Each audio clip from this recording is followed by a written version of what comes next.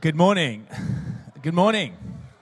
Welcome to Freedom Church. Just before we get started, I have a giveaway. It's an energy bar. But before I give it away, we're going to look at a scripture on the screen, which is my scripture for 2023. You've all got a couple of minutes to learn it off by heart. And then I want the first hand up to win the energy bar to see who's learned it first. First hand up.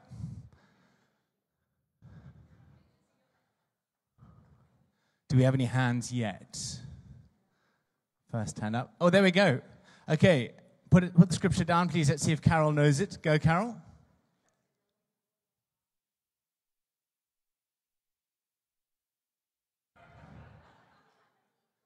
Very good. Carol, come and get your bar.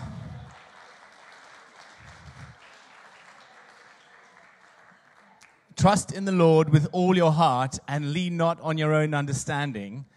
In all your ways acknowledge him and he will make your paths straight. I've been thinking about the word trust for the year.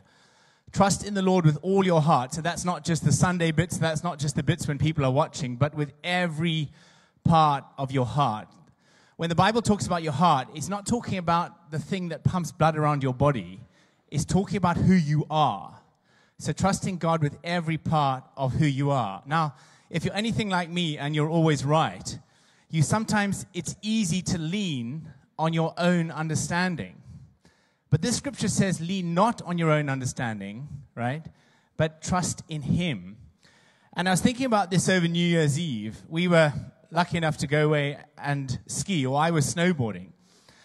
And what I find with snowboarding is if you don't lean into the mountain, it ends really badly, right? It ends really badly. Be it on your toes or on your heels, if you don't lean into the mountain, it ends really badly.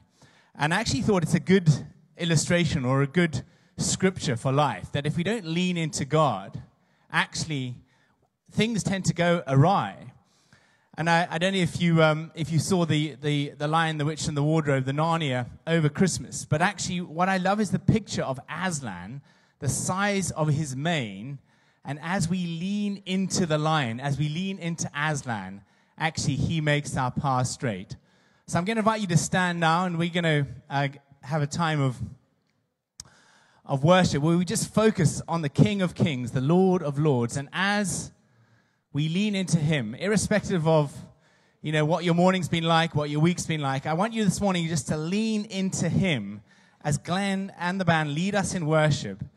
And just know that as we trust in the Lord with all our heart, as we lean not on our own understanding, as we acknowledge him in all our ways, he will, it's a promise, make our path straight. So Heavenly Father, we just thank you that we can come into this place this morning. We thank you that we can trust in you, that you are trustworthy, that we can lean into you, that you can take our weight, that there's nothing too big that we can't put on your shoulders. And Lord Jesus, as we lean into you this morning, we pray that you would indeed make our path straight. In Jesus' name, amen. Well, welcome, Freedom Church. Let's raise a hallelujah together this morning and give God the thanks that he deserves.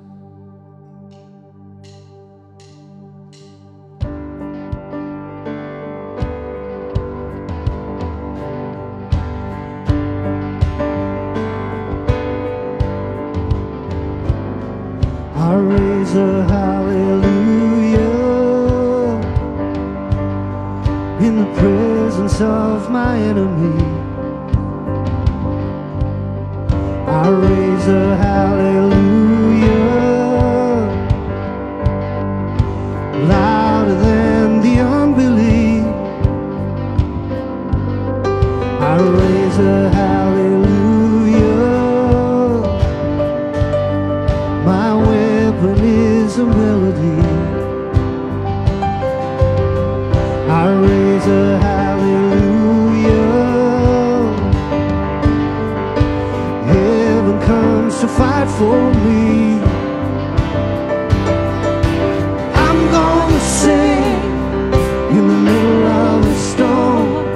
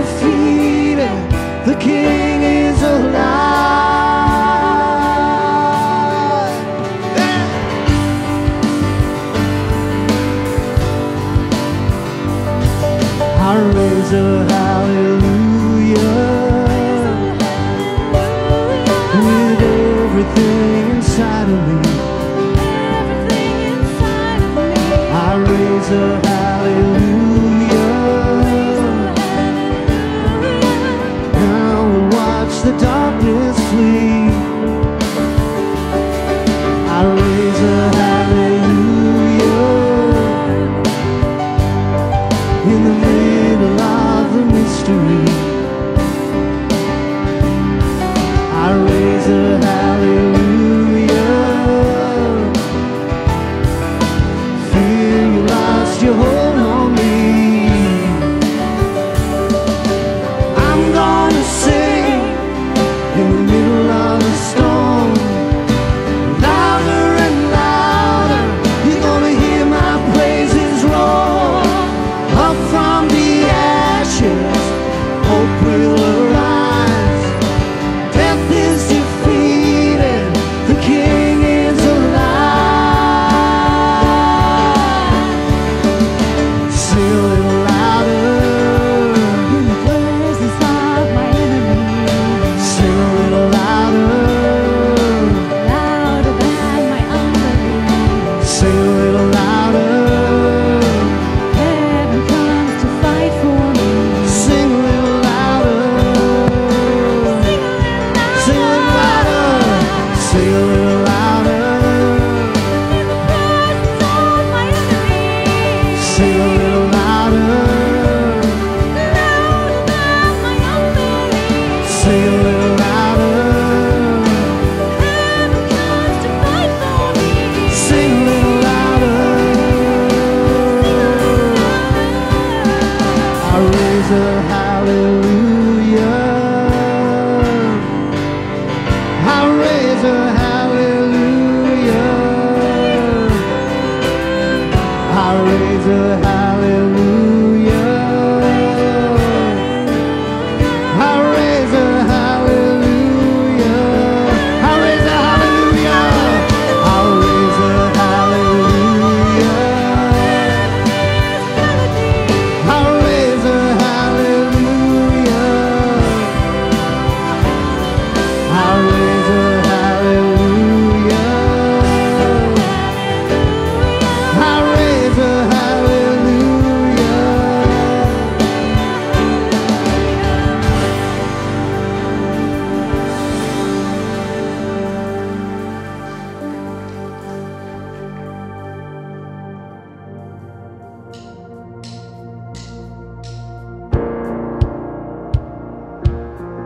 Yeah, thank you, Lord, that you're here with us this morning.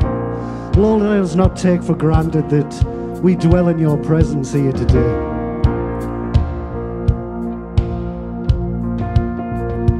Let our praise be your welcome. Let our songs be a sign we are here for you. We are here for you. Let your breath come from heaven. Fill our hearts with your life. We are here for you. We are here for you.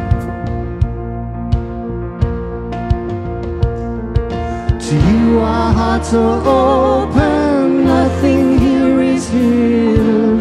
You are our one desire. You alone are holy, only you are worthy, God. Let your fire fall down. Let our shout be your welcome. Your renown, fill the skies. We are here for you. We are here for you. Let your word move in power. Let what's dead come to life. We are here for you. We are here for you. To you our hearts are open. Nothing here is hidden. You are our one desire. You alone are holy. Only you are worthy, God. Let your fire I fall down. Sing that again. To you our hearts are open, nothing here is hidden. You are our one desire. You alone are holy, only you are worthy, God. Let your fire fall down. Let your fire fall down. We are here for you.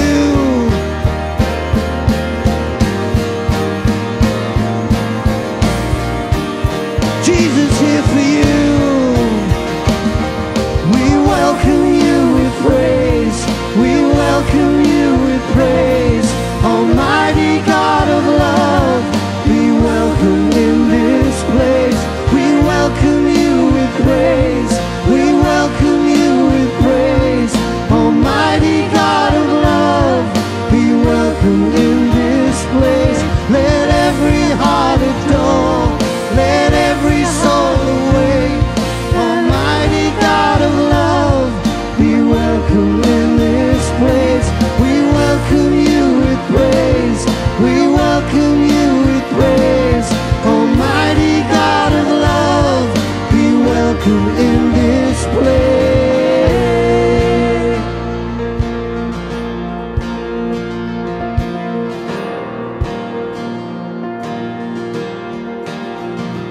Oh, we welcome you with praise.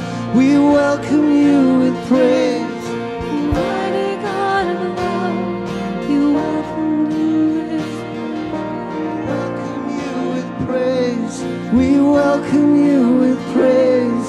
Almighty God of love, be welcome in this place. We welcome you, Lord.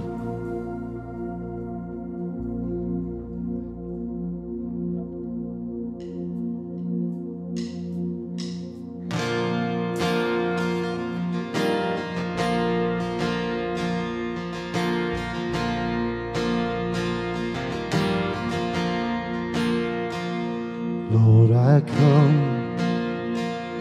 I confess, bowing here, I find my rest. Without you, I'd fall apart. You're the one that guides my heart. Lord, I need you. Oh, I need you. Every hour I need you. My one defense, my righteousness. Oh God, how I need you. The sin runs deep. Your grace is more. The grace is found is where you are. Lord, I am free. Holiness is Christ in me. Lord, I need you. Oh, I need you. Every hour I need you. My one defense, my righteousness. Oh God, how I need you. So teach my song to rise to you. When temptation comes my way, when I cannot stand, I'll follow you. Jesus, you're my hope and stay. Lord, I need you. Oh, I need you. Every hour I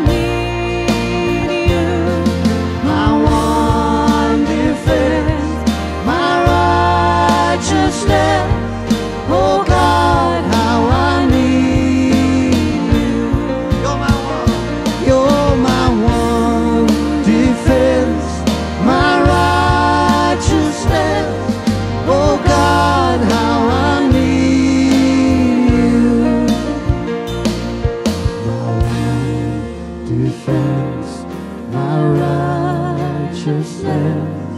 Oh God, how I need you. Amen.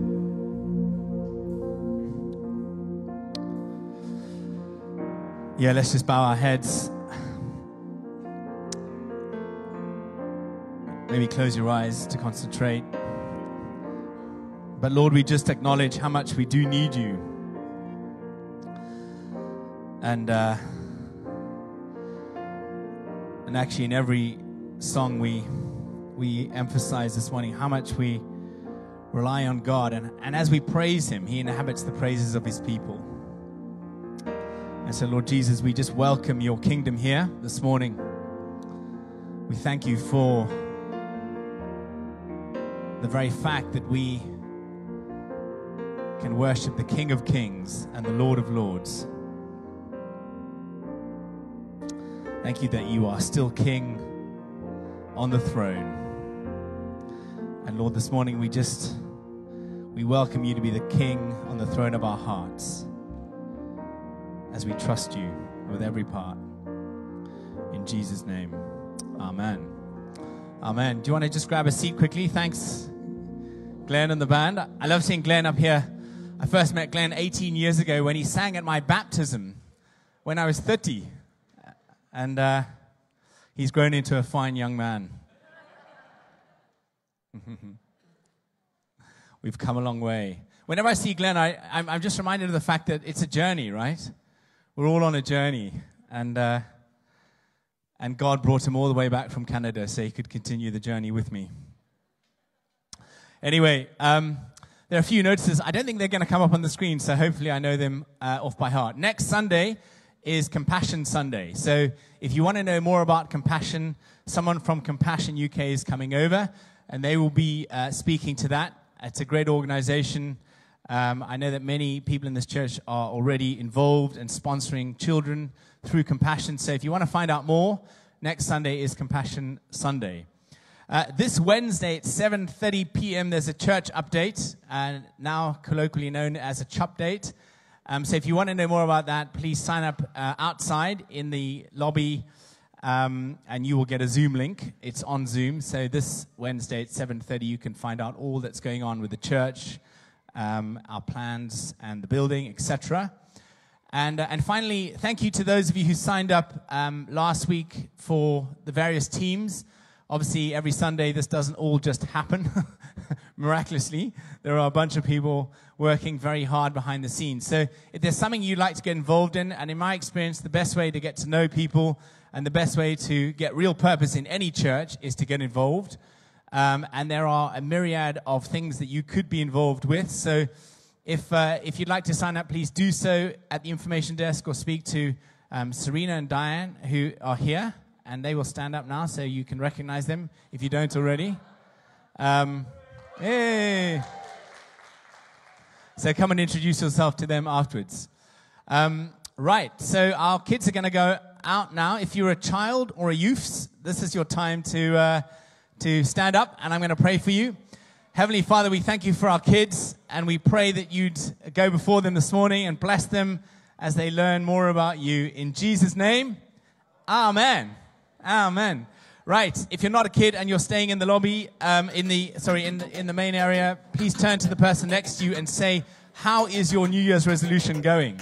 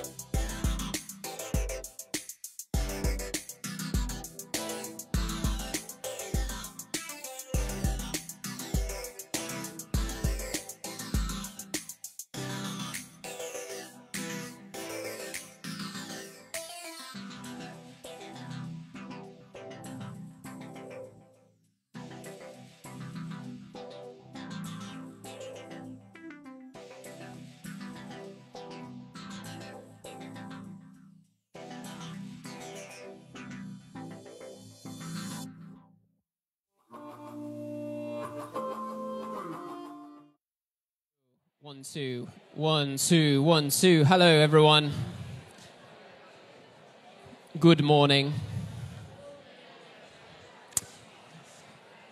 Why don't you have a seat if you haven't got one already?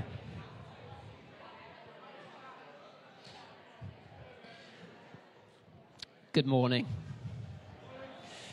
Morning. Morning. A few more seats down the front if you want that. Or you can sit at the back. That's totally up to you. What are you guys doing back there? Have you made your own row? Can everyone just turn around and look at the row at the back that has made itself? Thank you, guys. It looks wonderful. And that is the joy of this church. You can make a row wherever you want. If you want to make a row down the side, you can. At the back, at the front. How is everyone this morning? Are we ready for the Word of God? Shall we? Yes. Well, this is good. You've come to the right place. Let's pray. Father, thank you for this time. Thank you for your Word, Lord, which is living and active. And whatever's going on in life at the moment, whatever our circumstances are, whatever's stressing us out or making us tired or weary, Lord, your word and you can speak right into those situations. And that's what we're praying for this morning, Lord, your spirit at work in all of us. And so, Lord, we give these next few moments to you. We commit them to you. We promise to concentrate. In Jesus' name, amen. It's what preachers can do, isn't it? Put manipulative prayers in. We promise, Lord, that we will continue to listen for the full 1.5 hours that Ben is about to speak for. I'm joking. Take a moment for a second and just close your eyes. And I want you for about 6 seconds to dream of a perfect world. Start constructing it in your head. What does it look like? What does it involve? What does a perfect world feel like? Now imagine not everyone's perfect world. You can open your eyes, by the way. Not everyone's perfect world will be exactly the same. I once asked an entire sort of school class of 11-year-olds that question and got some dramatic answers. In fact, I lost control of the whole class at that point. The one that has always stuck with me was a girl that was convinced that her entire world would be made out of chocolate. And that was it. That was the perfect world. And I was like, the entire world? She was like, yes. I was like, think through the logistics. Anything that would make you regret your decision? No. All out of chocolate? Yes. Including people? Yes. A perfect... Anyway, like I say, I lost control of the class. Not all of our perfect worlds will be exactly the same, but there's probably a few things, a few themes that would come up in most of our perfect worlds that you just dreamt of. I'm thinking of things like there probably wasn't much war in what you guys were just thinking of. I imagine most of our perfect worlds didn't involve sorrow, sickness, disease, pain, lack. I imagine those are the things that are probably consistent amongst all of our imaginations as we just thought of that for a moment, what perfection could look like. And I don't think that's any surprise. We as Christians come from this worldview that we serve a God who created the world as good. And in all of our hearts, we have a sense of that eternity. We instinctively know and understand what perfection would look like because I believe we're created in the image of the God who created a perfect world at the start. And although that world has become corrupted, is moving back to that place. And this is what Tim talked about last week. Tim introduced us to a play with 5 acts. The biblical story, creation, perfection, Eden. That was Act 1.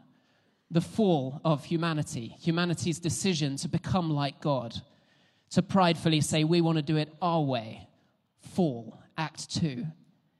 Israel was Act 3.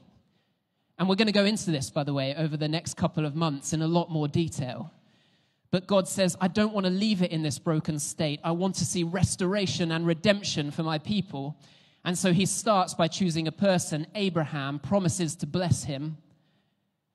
And then out of Abraham comes a nation. And that nation was meant to be a picture of who God was to the broken world.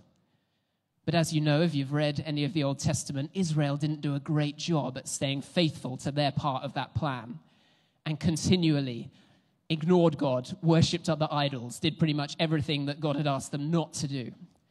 And so the plan didn't work. And so Act 4 comes along. Jesus Christ, the Son of God, fully man.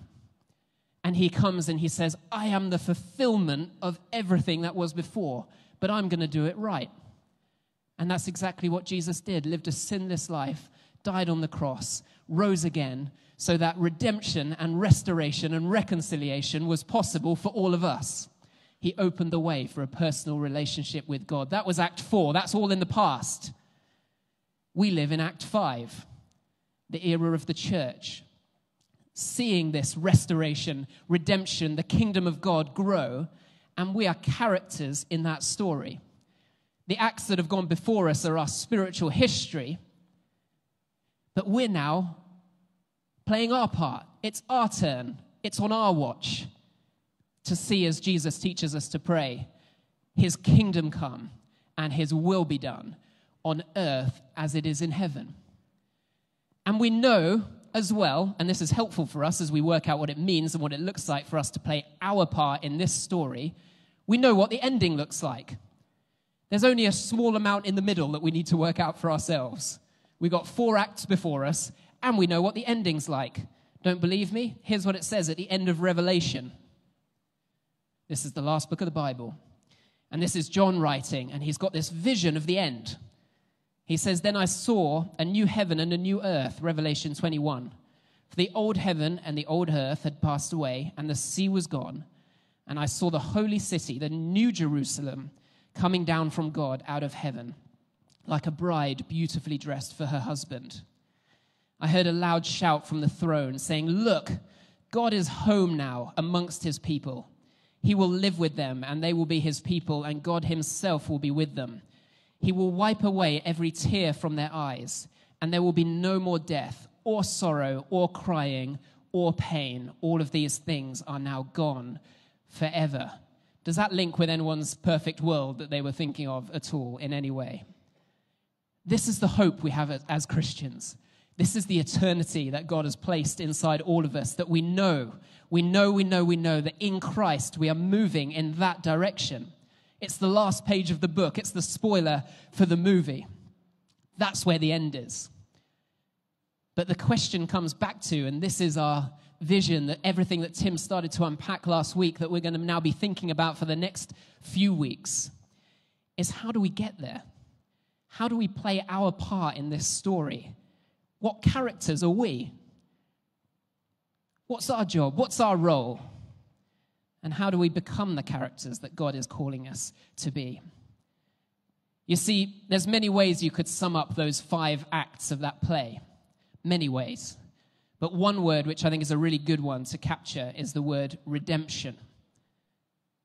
That God, in Christ, has bought back a perfect future for his people, despite our complete failure to deserve it. This 5-act play is about the restoration of a fallen creation, us, back to exactly where God wanted us to be, who he designed us to be, that place of perfection and joy and peace. You see, what was lost in Eden, God is bringing back through his kingdom. And guess what? We are the church. We are the carriers of that kingdom. This is what we spoke about for a lot of last year. And we get to work that out every day of our lives, not just here in this room on a Sunday, but every single day of our lives. The church is called to bring God's kingdom from heaven to earth. And like I referenced before, it's why Jesus teaches us to pray in Matthew 6, verse 10, may your kingdom come, may your will be done on earth as it is in heaven. It's an acknowledgement that what we see around us right now is not God's kingdom or God's will. But in his church, that kingdom and his will can start to show itself. Does that make sense? Redemption becomes our filter through which we understand the Bible. Everything that is in Christ, including us, is moving back towards God's perfect way and perfect design. Everything outside of Christ is moving down on a path of destruction. Perhaps you're listening and you think that sounds good. I get that. I get the 5-act play. I get where we're going. I get my part in it. But today I want to get really practical and say, what does it actually look like day to day for us as Christians to live in this story, to operate in this kingdom, and to act in a way that moves God's redemptive purposes forward? You see, Christianity is not just a concept. It's not just a theological idea. It's not just a philosophical idea. It's an entire worldview through which we get identity. So we can't leave it as an ethereal concept over here. We can't say, yeah, I sort of understand the ideas of Christianity. If we subscribe to the message of Jesus, it becomes our identity that we live every day from. So the title of my message today is Practical Through Flow-ology.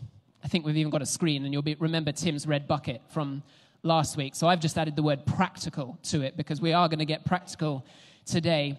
Tim talked about his red bucket that didn't have any holes in, and consequently, when rain filled it up, the water became turgid and dirty and disgusting. It was stagnant. If only there was a hole in the bucket, the water could have flowed through the bucket and watered the garden. Another way to think of it is, if you're out in the wild and you've run out of drinking water, do you go to water that is still and not moving to drink from? No. If you didn't know that, now you do. Don't drink from stagnant water if you're lost in the wilderness, which if you get lost in Jersey and can't find any water, I think there's probably different questions to ask. Thank you, Nigel. When you're lost, you look for running water, right? That's often safer to drink and the closer to the source. And it's the same concept. Through flow-ology, water that is flowing brings life. Water that is stagnant does not. But how do we live a life of through flow-ology? How do we allow God to use us, to channel through us? Well, there's many answers to that question. There's many ways to do it, but I want to start with the most practical, tangible way that we can see God's work in and through us actually work, and that's through the use of our resources, to practically steward what God has given us and to allow it to flow through us to see God's plans come to fruition. You see, I think the worst mistake we can make as Christians is just to wait for heaven, as if that's the reason that we're all here. No, we have stuff to do now. So all of this to say, how we use our resources matters. And if you're struggling conceptually with the idea of through flow-ology and what it means for God to give you something that goes through you and is used for the furthering of his glory, then hopefully today is going to help you. As I encourage us by saying that our time, our talents, and our treasures, whatever is in our hand, God can use.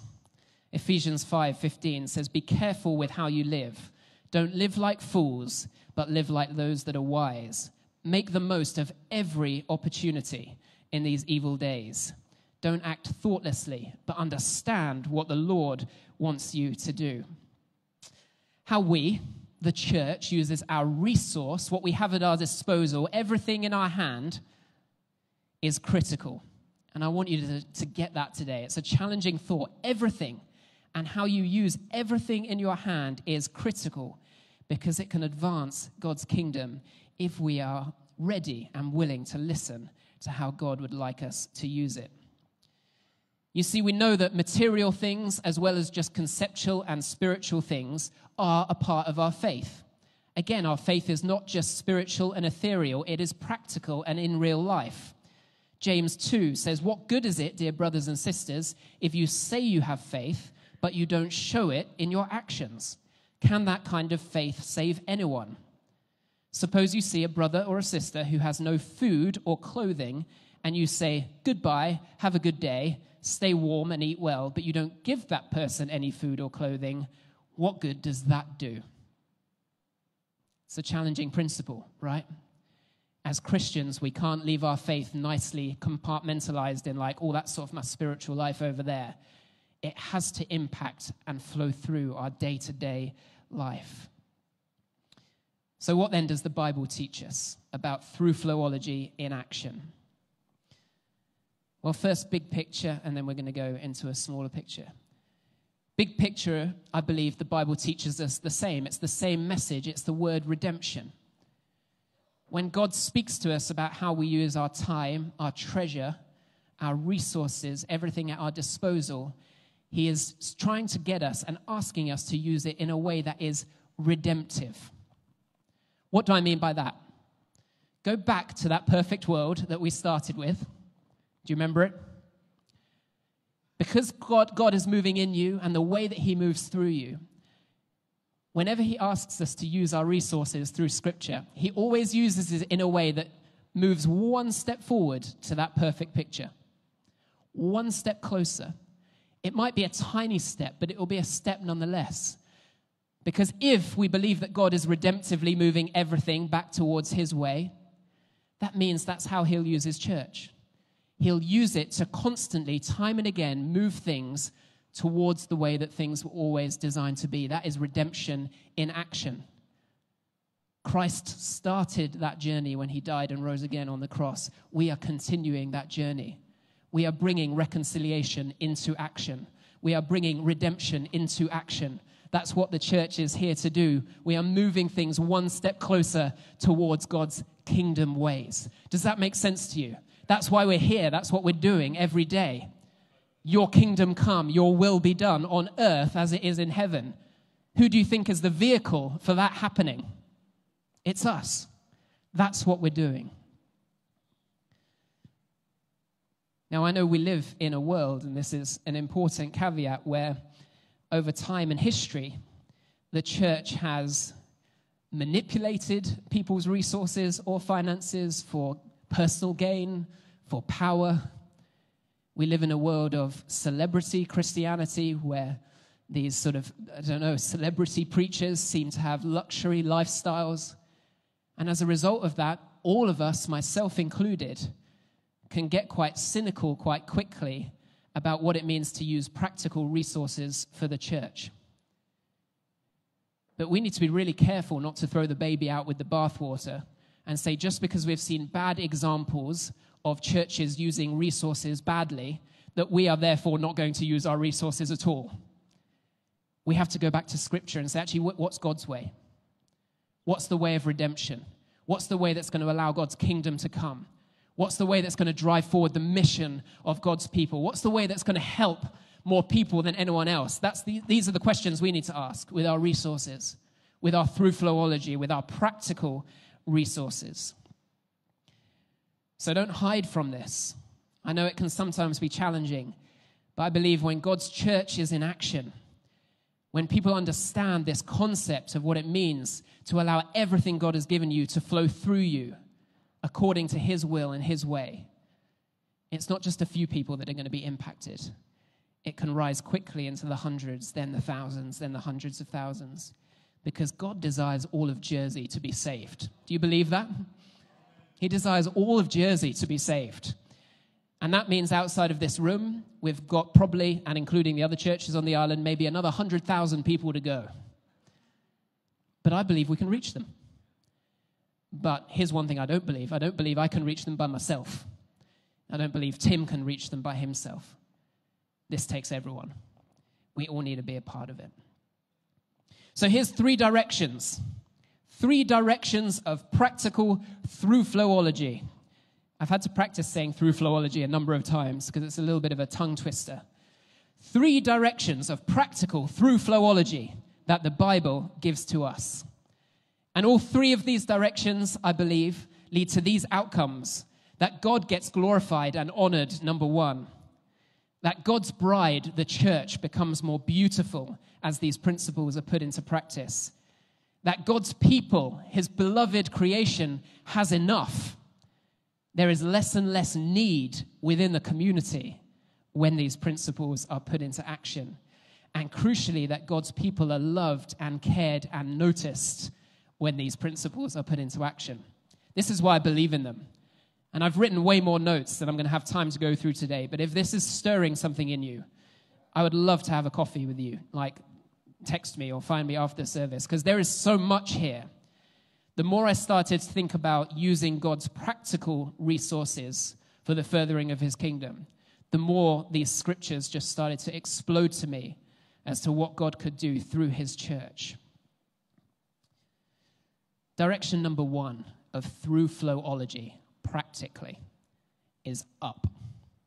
Up. And I think we've got a picture. Phil made these, and I think they're really good. Direction number 1, up. I just didn't want it to look like it was like stabbing through and coming. That's not what it's meant to be. Our society sees every person's stuff as their own possession to use as they like. You earned it, you keep it. Do what you want with it. That's not how we act, though, as Christians. You see, Scripture sees all of our stuff as being like a trust. It's on trust from God to be used for his glory. Worship is not just a theoretical concept. Worship is not just 3 songs on a Sunday morning, although they are powerful and they lead us to fix our eyes heavenward again. No, worship touches every part of our lives. Worship is about glorifying God with the best of who we are. Psalm 24 verse 1 says, "The earth is the Lord's and all that it contains, the world and all who dwell in it." I'll say that again. The earth is the Lord's and all that it contains, the world and those who dwell in it. When we realize that everything we have is God's anyway, it helps us to realize that how we use our resources is actually an act of worship. Everything that comes down, we want to work out how can we send it back up again in praise and in worship and in honor. As God gives to us, we can look to find ways how we give back to him. This is what reverence looks like with our finances, with our resources, with what we have in our homes. We say, God, we want to honor you with the first and the best of what we have, because we acknowledge that it's all yours anyway. Now, as you look through Scripture, you'll find this principle all the way through. In the Old Testament, it's what's called the tithe. Before that, it actually existed before the law even came into being, and it continued when Jesus came on this planet and taught us about what worship looked like. So I'm not going to get into a theology of the tithe today, but what I do want you to get is the concept of worshiping God with what you've got. Does that make sense? The tithe doesn't have to be this like legalistic, like, oh, that's in the Old Testament. No. The tithe was pointing to a bigger principle, and the bigger principle was this, that everything comes from God. And because of that, we look to honor God with the best of what we've got. That's worship. Proverbs 3 says, honor the Lord with your wealth and the best part of everything that you produce. Then he will fill your barns with grain and your vats will overflow with good wine. Thru Flow-ology involves acknowledging what has come down and finding a way for it to go back up again. I know for many people in this room, you might say, actually, yeah, I do give a first percentage, whether it's 10% or so, back to the church, and that's how I do that. If you've got another way of doing that, that's okay. But I think the one thing that's not okay is not worshiping God with what you've got. Does that make sense? I know this can be quite challenging, but everything that comes down, we have to find a way to say, God, the first and the best of this is yours. I want to set that aside. I want to give it to you. And that's what Scripture calls the tithe. But here we are in the new covenant, and the principle still applies. It doesn't have to be legalistically 10%. But it does have to be something, some way that you say, God, I just want to honor you with everything that I have. You are number one. There's no point just saying to God, you are number one. What does it look like for you? What does it mean for you? How does that practically outwork for you? That's up. The second direction, I believe, that God calls us to use our material resources to flow through us into the world around us and our community around us is the forward direction. So we've had up, number 2. There she is again. Forward. This is a different direction of through Flow-ology. This is another way that we can use our resource for God's glory, and more specifically, I believe, for this one, to empower God's church, his beautiful bride, to actually make a difference in the world around us. This is another way that we can consider using our resources for kingdom purposes, and it's the concept of empowering and equipping mission to see God's kingdom come, to see his message shared, to see the lost and the broken and the hurting reached. Through Scripture, this is often called an offering. And again, there's so much depth to this the more you start to study it.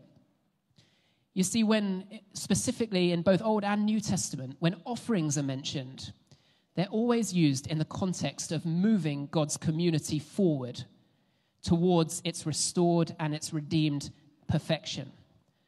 So whereas the worship or the tithe, the main purpose was to honor God, the main purpose of the offering is to advance the house of God.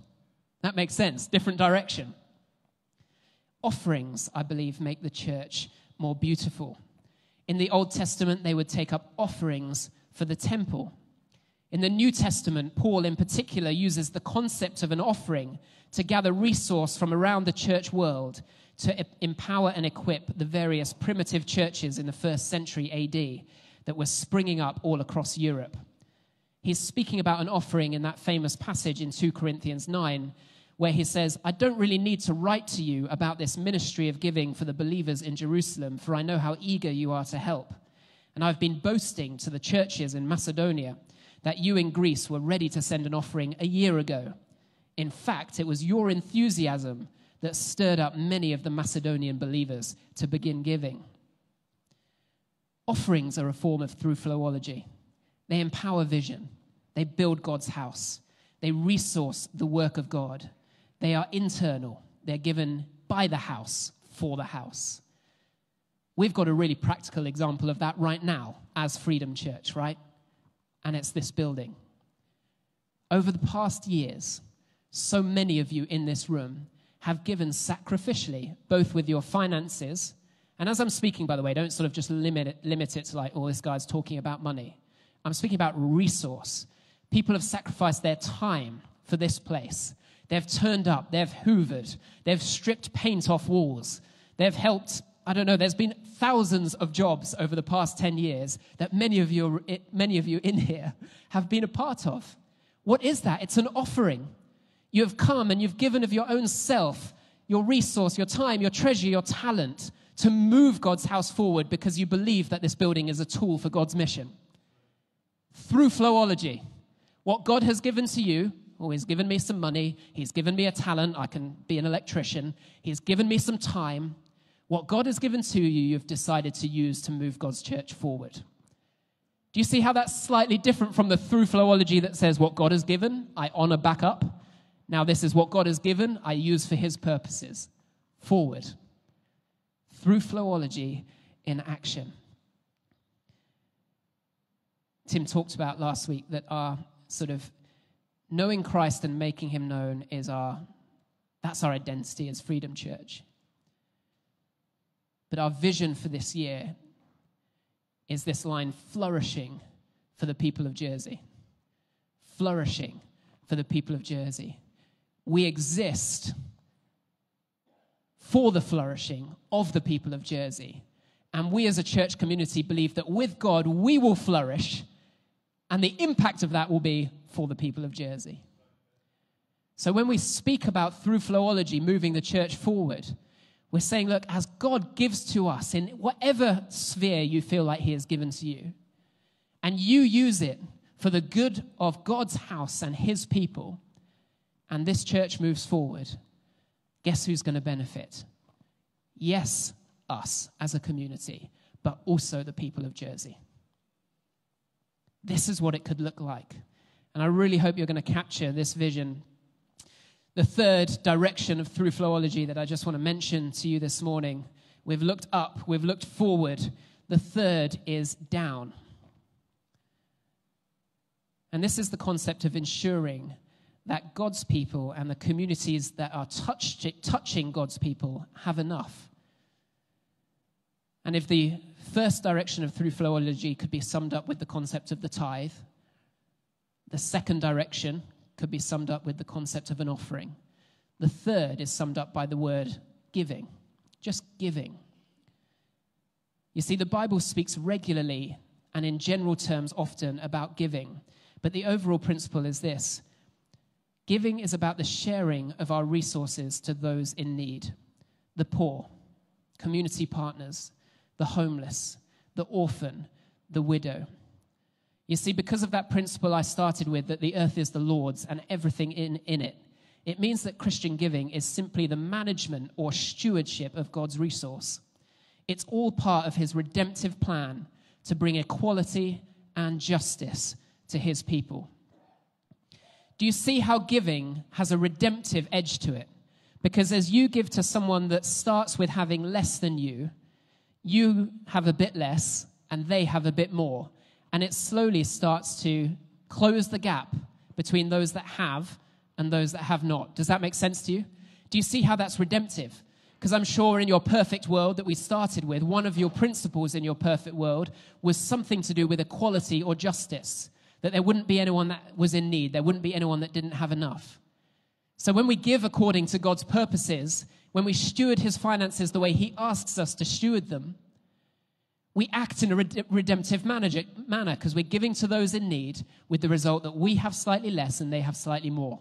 And slowly that picture starts to rebalance itself. You might feel like it doesn't achieve much with just what you're doing, but I promise you, every little helps. Not advertising Tesco. There's that starfish. Have you heard this story? It's like the parable of the girl little girl walking across a beach. And there's hundreds of beached starfishes. Starfishes? Starfish plural? Starfish. Hundreds of beached starfish. And the little girl picks up and throws one into the water. Picks up a second one, throws it back in the water. And the parent of the little girl says, it's nice, but it's not going to make much difference. Whole beach full of starfish. And the little girl says, it will for that one. That's how we need to think as Christians. Nothing is too little.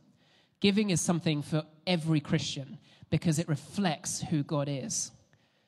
Jesus says in Matthew 6, when you give to someone in need, don't do it as the hypocrites do, blowing their trumpets in the synagogues and streets, calling attention to their acts of charity. I tell you the truth, they've received all the reward they will ever get. But when you give to someone in need, don't even let your left hand know what your right hand is doing. Give your gifts in private, and your Father, who sees everything, will reward you. You see, the early Christian community, obviously so closely linked in time to Jesus himself, they demonstrated this more radically than perhaps any community across time. Acts 2:44 says, all the believers met together in one place and they shared everything they had. They sold their property and possessions and shared the money with those in need. You see, giving is a form of serving. It's ministry with God's money. And we are consistently throughout Scripture called to help those that are in need. This, again, is Thru Flow-ology in one of its most impactful forms, but it can't be left to the few to try and pull it off. This is something for all of us. Proverbs 19:17, if you help the poor, you are lending to the Lord. I love that thought. If you help the poor, you are lending to the Lord. I've literally got a list of like 9 scriptures here, all about helping, giving to those in need. It's all over Scripture. It's even also mentioned as one of the spiritual gifts. Romans 12:8, if your gift is to encourage others, be encouraging. If it is giving, give generously. If God has given you leadership ability, take responsibility seriously. And if you have a gift for showing kindness to others, do it gladly. There are some, I believe, who are called with an unusual ability and willingness to share what they have with others. But just because there are some that might be exceedingly gifted in that area, it doesn't mean it's not for all of us. Through Flow-ology in 3 directions. As God gives to us, we look to worship him first with what we have. We look to move his church forward. And we look to help those who have less than us. Does that make it clear? You might be there thinking like, that sounds like a lot of giving. And I'm not going to tell you it's not. Because the Christian life is one of sacrifice. That's the bottom line. It's one of generosity. Why? Because we are made in the image of God. And what is God's nature? He sacrificed for us, and he is generous and a provider in everything he does. So when we do these things, when we put them into practice, we are reflecting God to a world that does not know him. And there are many in Jersey that need to know Jesus. We talked about this. And if you're there just being like, how do we reach them? How do we reach them? Can I just say this? Start with what's in your hands. Start with something practical. An act of kindness, a moment of generosity. You see, all of this is underpinned with that word generosity. Generosity is one of the key Christian virtues. It's a lifestyle that we're all challenged to live. It applies to our finances, our time, our homes, our possessions. Generosity is ultimately an outworking of love. Jesus said in Luke 12:34, wherever your treasure is, there the desires of your heart will also be. And he's making that same point. As you put these kingdom principles into practice, as you invest in God's kingdom in various ways, guess what? Your heart will grow deeper into his kingdom, and you will find yourself anchored in who God is.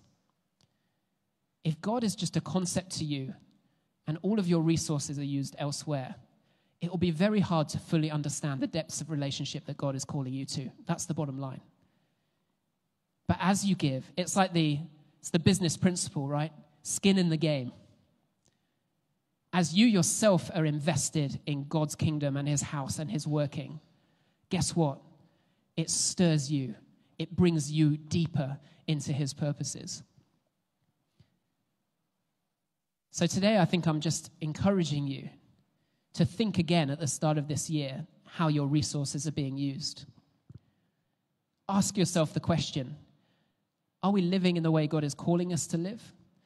Are we giving where God is calling us to give? I believe the Spirit can be quite a useful prompt in this. And it's not going to look the same for everyone either. I think I'm just encouraging you and pleading with you to go to God and say, God, everything is yours. I'm just a steward of your stuff, your resources. Show me how to use it. That's a good prayer and a dangerous prayer to pray. But equally, I believe God never leaves us hanging when we live that way. He never leaves his people hanging when we live that way. And just to conclude, what's the fruit of this in our life as we start living like this, worshiping God, giving to God's mission, helping those in need? How does that impact us? Well, I think there's a few things I came up with the more I thought about it. The first is this. I think when Christians are generous and sacrificial with their stuff, it acts as an antidote in our own life to comparison and jealousy. It actually helps us to maintain a good relationship with money, finances, and resources. When we're giving generously, it keeps us guarded against the jealousy, selfishness, and covetousness that sometimes comes from just looking around and seeing others with more than what we have. Secondly, I think as we give generously to those in need and around us, it acts almost like a supernatural check and balance on our ever-expanding spending. Have you noticed that if ever your income goes up, you magically manage to spend however much your income has gone up? Even though you were surviving fine over here, you've now got more money, and weirdly, you don't feel like you've got more money. Does that make sense to everyone? Anyone know that principle? we've got this wonderful ability as humans to sort of carefully increase our quality of life as our money goes up, with the result that we never feel like we've got any more to give away. But giving God's way challenges that rule. It stops our spending just naturally expanding to fill any income we have. And it always fixes our filter and says, actually, we've got what we need. Now, how can we help someone else have what they need as well? I believe giving generously strengthens your faith. If you feel like my faith, you might be feeling at the moment, my faith is a bit weak, it feels a bit dry, I want to grow. As you give generously, as you give sacrificially, as you feel it, it strengthens your faith because you're saying to God, God, I believe I'm doing what you're asking me to do because I trust in you. I trust in your provision. I trust that you will look after us. Philippians 4:19, Paul understood this principle. My God shall supply all your needs according to his riches in glory in Christ Jesus. He's talking about your spiritual needs, your mental needs, and your physical needs. And finally, I believe that this economy of the kingdom, giving generously, is also God's way of providing for us. You see, obedience to God, I read this as a quote in an article I read, obedience to God is good sense in view of the promises of God. Obedience to God is good sense in view of the promises of God.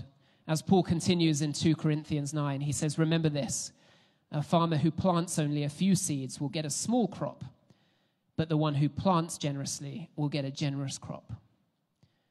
If we want to see a generous crop in God's kingdom, which I believe I do, and I believe you do as well, we need to plant generously.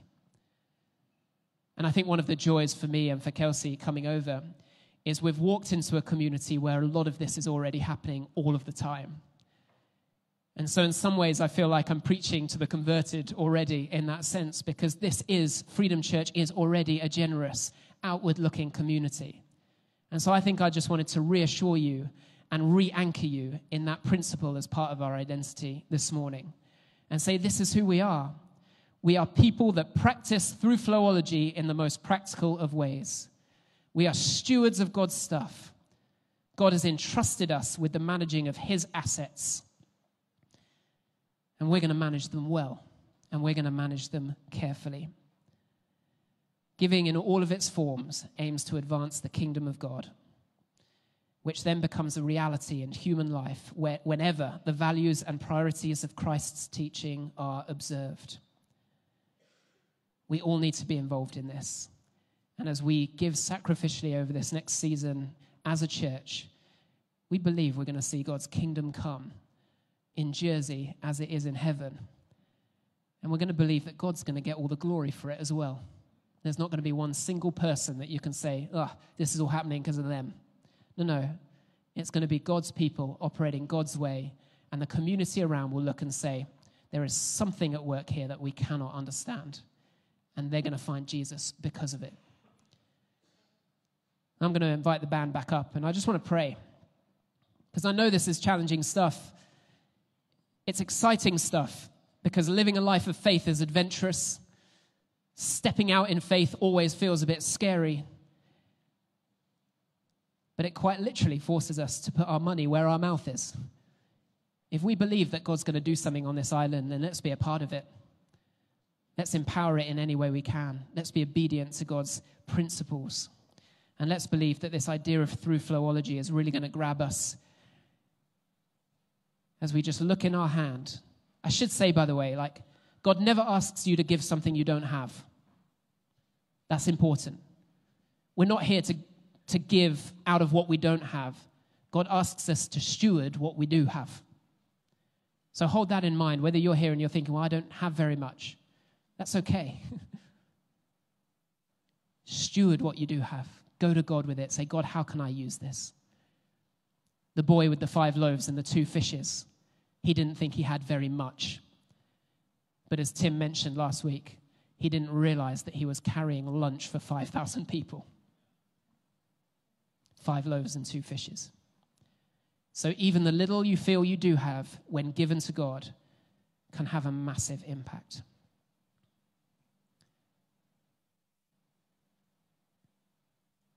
We only do this because of Jesus.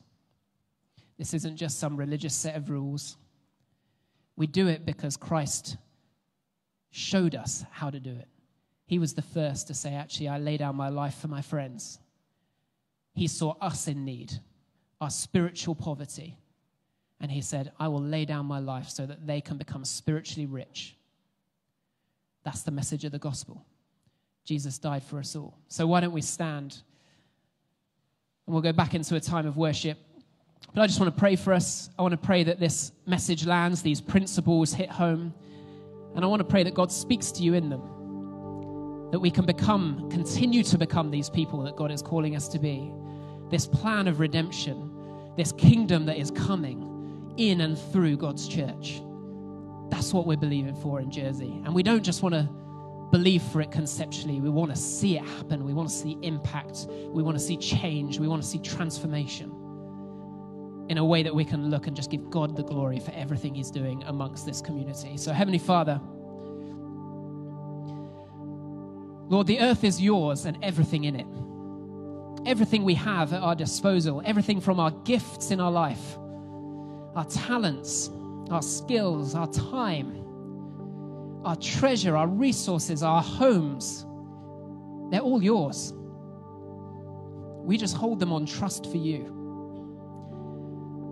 And Lord, this morning we ask that you would just guide our hand. You would show us, Lord, how to use our resources in the way that gives you glory. Well, we don't want to use this stuff for ourselves. We trust you enough that you will provide for us. We just want to open our hands and say, God, where do you want this stuff? Where can I put it that's going to bring you the most glory? Where can I put it that's going to advance your kingdom?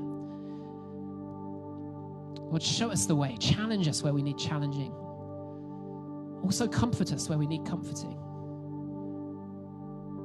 God, I want to thank you for every person in this church, Lord, that has given of their time so faithfully, their money so faithfully, their resource so faithfully over years and years and years. I thank you for the example they've set. And I thank you, God, because we stand now in the fruit of their generosity. And we want to do the same for future generations. Lord, this vision of flourishing for the people of Jersey, we believe we can see it, but we've got a long way to go. And just show us how to get there. Show us the next step. Show us what we can do. So we give you glory and praise. And as we go now back into a time of worship, we just honor you with our time and our attention and our focus to end this service. In Jesus' name, amen. Thank you, Ben.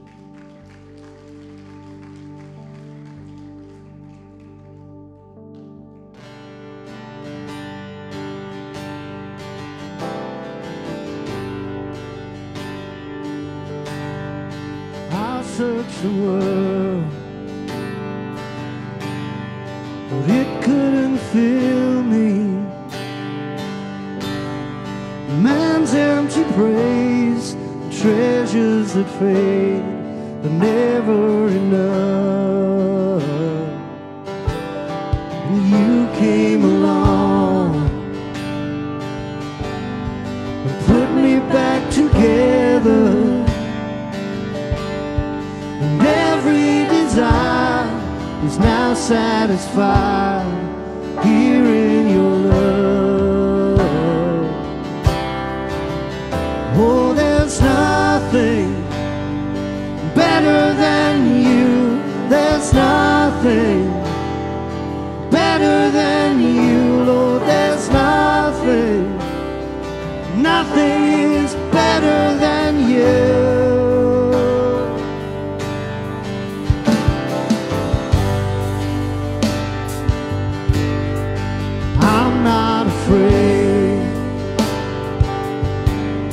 To show you my weakness,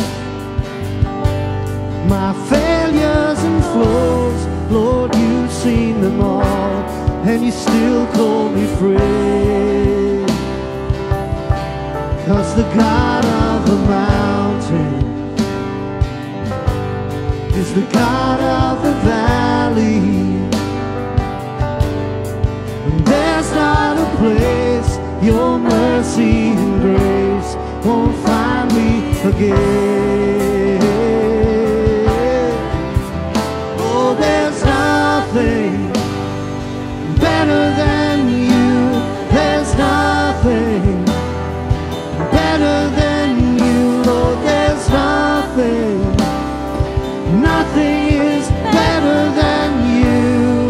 that again. Lord, there's nothing better than you. There's nothing better than you. Lord, there's nothing. Nothing is better than you.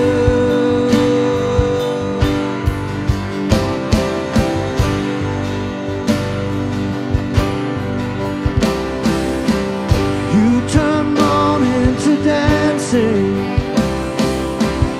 You turn beauty to ashes. You turn shame into glory. You're the only one who can. You turn graves into gardens. You turn bones into armies. You turn seas into highways. You're the only one who can. You're the only one who can. Oh, there's nothing. Oh, there's nothing better than you. There's nothing better than you, Lord. There's nothing. Nothing is better than you. Sing that one more time. Oh, there's nothing. Better than you.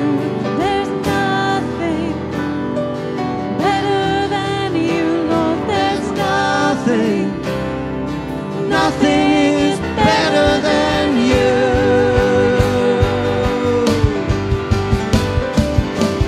You turn graves into gardens.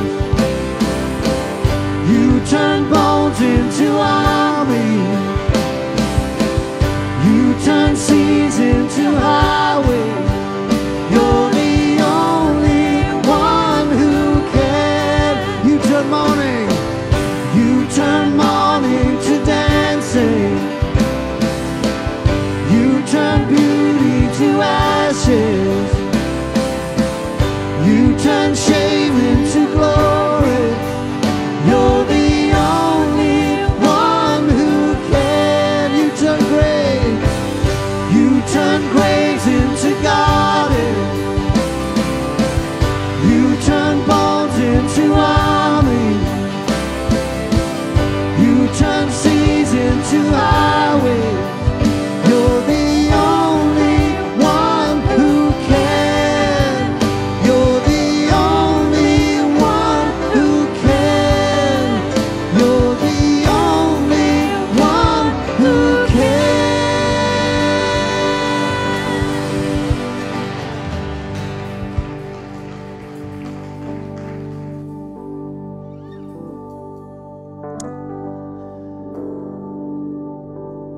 So good from Pastor Ben this morning. I was reminded of a saying. My friend Piers says that money is like manure. If you leave it in a big pile, it just stinks. But if you spread it round, it allows other things to grow. But it's not just about money, it's about time. And I always think, with time, it's so valuable because when you give someone your time, you're giving them a part of your life you'll never get back again. So just as we finish this morning, let's close our eyes, bow our heads, just reflect on what we can give, what's in our hand. I always think the power isn't giving it away, actually. It's in just giving it away. And I never like to pass up the opportunity. If you're here this morning and perhaps you heard Ben talk about Jesus coming in the 4th chapter, but you've never invited him to be king of your heart, then in a minute I'm going to pray a prayer and I'm going to give you that opportunity to just invite him into your heart, to let him be the king. He's the only king that will last forever. And so if that's you, I just want you to raise your hand. I'll pray for you. No one else will see it. just raise your hand and I'll include you in this prayer. Thank you. Thank you.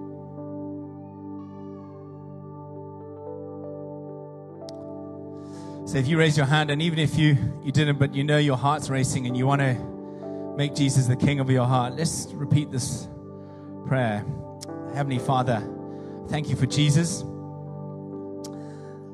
Thank you, Jesus, that you are the King and you are the Savior. And today I want to invite you to be my Savior and my King.